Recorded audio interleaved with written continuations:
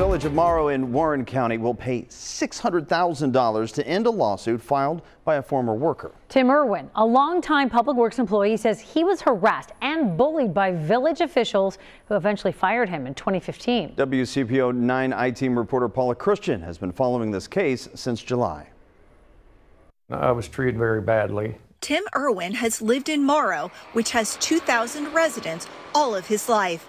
He got a job with the village in 2003, mowing grass, plowing snow, and picking up trash. I had planned on retiring there. I really enjoyed the job, the people. But that changed in 2012 when Erwin says a political fight between his brother, who was mayor at the time, and others on village council got ugly.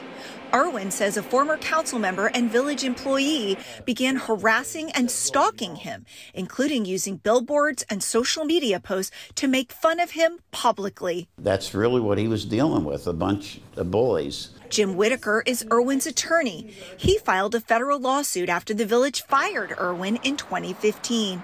Attorneys for the village did not respond to a request for comment.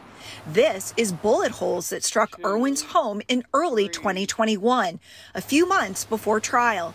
He says he never saw who fired the gun, but says he has his suspicions. You have to treat a human being with dignity, respect, and you have to follow the law. And if you don't want to do that, you're going to get a verdict against you. The case went to trial in May, and the jury sided with Erwin, awarding him $1.1 million. They ruled that village officials had unlawfully fired him and intentionally inflicted atrocious and utterly intolerable emotional distress. Afterwards, Whitaker worried the village didn't have the money to pay. Then attorneys for the village asked a judge to overturn the verdict and to reduce the payout. After going back to court to argue over that money, both sides reached a settlement last month. The village will pay $600,000 to Erwin for his attorney's fees and damages. I received this settlement agreement through a public records request I made to the village. It contains a confidentiality clause which prevents Erwin from commenting. So the interviews you saw for this story were from last summer. Paula Christian, WCPO 9, I-Team.